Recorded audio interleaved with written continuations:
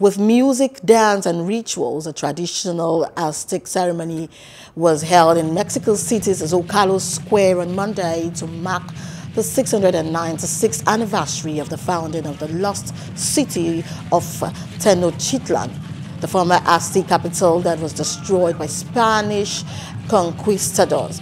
And Tenochtitlan is now the heart of the bustling megalopolis of Mexico City, founded in 1325. And Tenochtitlan was famous for its elaborate Aztec temples and advanced canal system.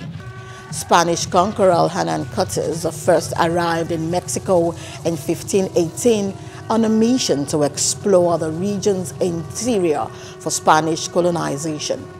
And after the fall of Tenochtitlan in 1521, the residents of Tenochtitlan were reportedly forced to destroy their temples and palaces. The materials were later used to lay the foundations of modern-day Mexico City.